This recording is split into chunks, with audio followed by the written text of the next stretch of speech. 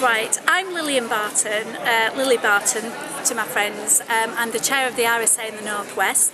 Today has been an event called Keep Calm, Prepare for Change, and we were talking about, looking at it's not the way we live, but it's the way we live responsibly.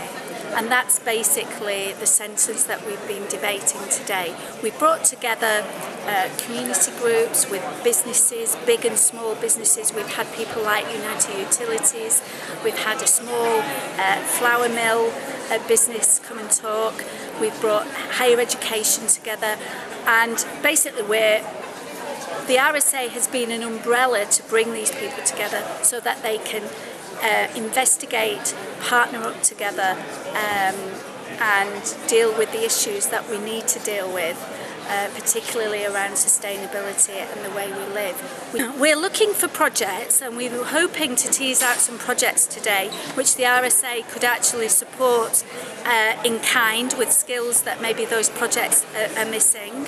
And we do have a small fund, not a lot of money, but it's just a seed fund that can help them get off the ground. And we are hoping to have a follow-up event next year. This event has been sponsored by MMU, Manchester University, Corridor Manchester and Business in the Community. So we're hoping that partnership will last till next year and we can put on another event.